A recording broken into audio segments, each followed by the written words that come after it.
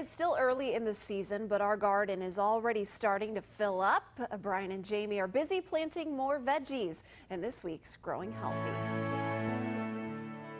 Okay, Jamie, we got ourselves a nice spread of different seeds here today. We're still focusing on, because there's still frost possible this time of year, focusing on some cold, hardy veggies we can plant, right? Yeah, exactly. There's all kinds of things you can be planting while the weather's still cold. Any kind of root vegetable, beets or carrots, and any kind of greens. Now it's a great time to get your lettuce and your kale and your collard greens in.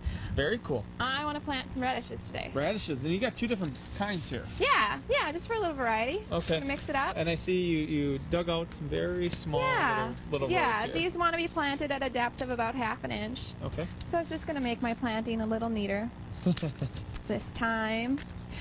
And the great thing about radishes is that I'm going to be able, with any luck, these are going to grow fast enough that we're going to be harvesting them before our tomatoes need to go in. Oh wow, very quick then. Yeah, so then our hot weather vegetables are going to be able to go in this same plot.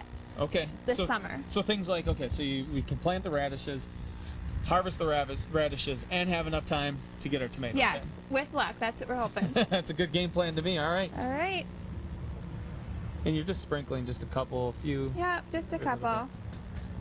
All right. Okay, and then when you just gonna lightly push the dirt back over it. Okay. And then of course we will water. Okay, radishes are planted. Now water right away, right? Absolutely, definitely. Right off the bat. All right, this is Growing Healthy. Well, next Thursday, Brian and Jamie won't be the only ones digging as they show us the benefits of worms in our soil. And as always, for more information on each Growing Healthy segment, just head over to our website, NBC26.com.